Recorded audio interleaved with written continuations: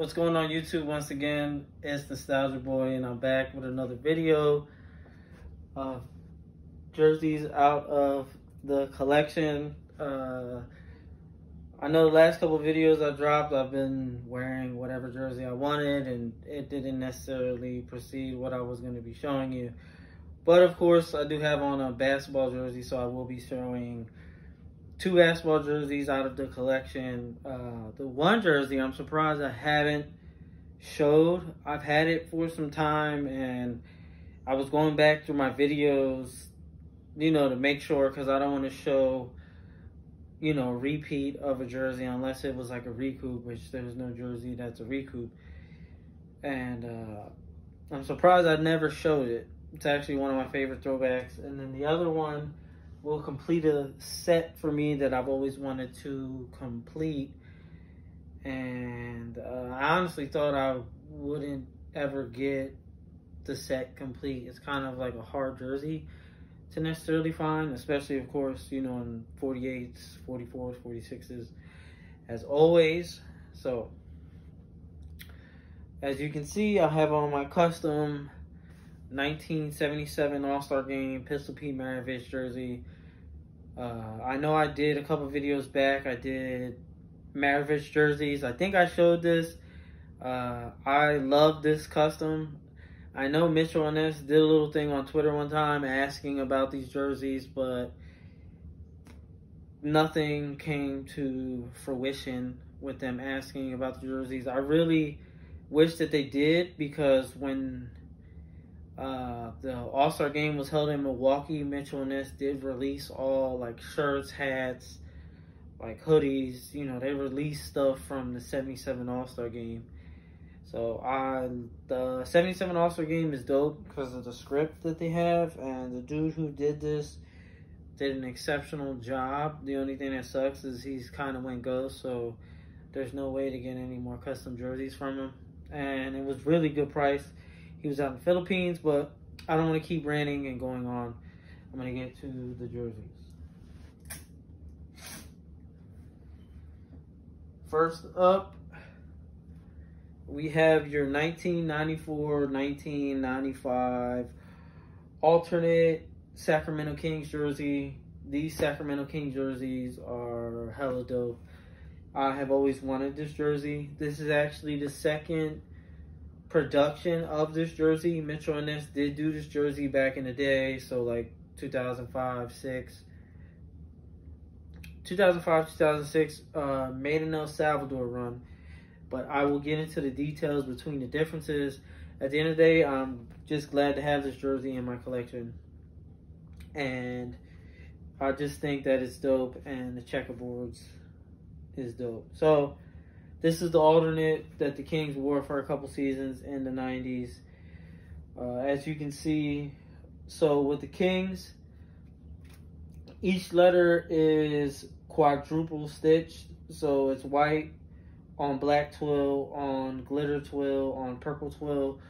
And then the same thing goes for the number 2, as you can see. This is not sublimated. There's no white inside to the jersey, so you actually have the purple and the black part of the jersey stitched together, making a jersey. On the side, you have the checkerboard panels, which is hella dope. But I will get into the details of what's wrong with this jersey when it comes to it. This is a made in China run, size 48. Let's see if I can get like a close up so you can see that awesome glitter twill that Mitchell and Ness has done on the jersey. Turn it around. You have Richmond, which is single stitch, and then just like everything on the front, you have this 2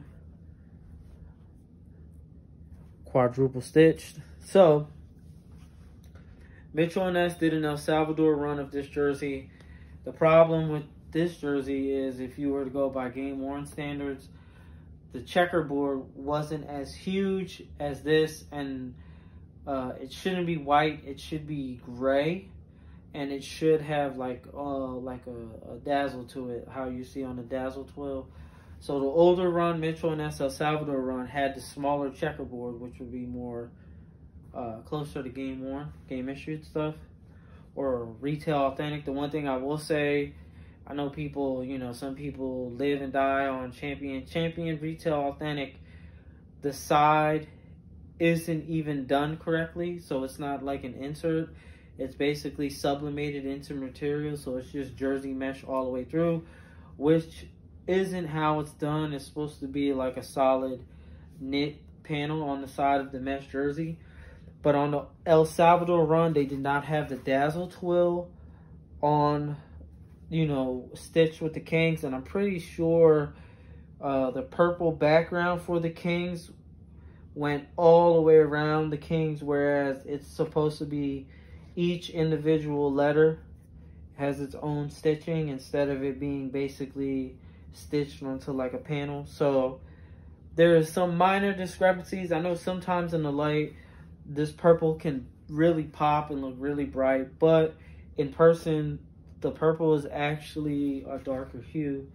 At the end of the day, I wanted this jersey. They were hard to come by. I know Mitchell and Ness have restocked them. I haven't seen anyone in any of the jersey groups or online that has gotten like the reissued version of this jersey. So this is an earlier made in China run, and it was a while before they actually redid this jersey.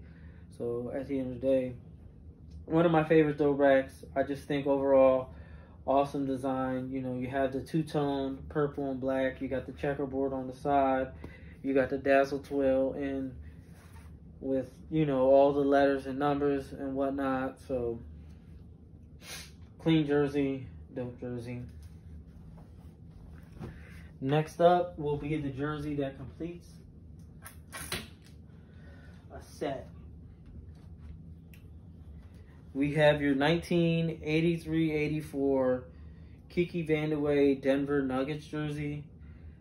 Of course, I have the home jersey. I think this is the road jersey. I'm not sure, but I've completed the set.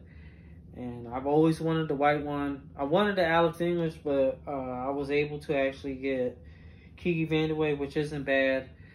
I completed the set. At one point, I almost got the other one, which I'll show because, you know, to show off the set.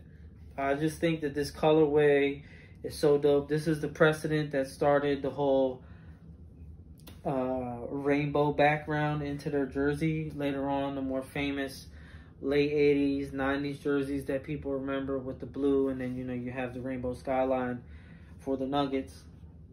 But I've always loved this jersey, especially because, you know, it has this nice dark green, well, not dark green, but this nice green like trim. So, you know, the neck and the shoulder area.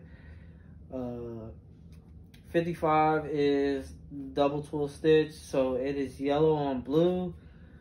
The mountain, so basically the mountain with basically the city skyline is a single stitch, and then Nuggets is double stitched, just like 55 was. It's yellow on navy blue.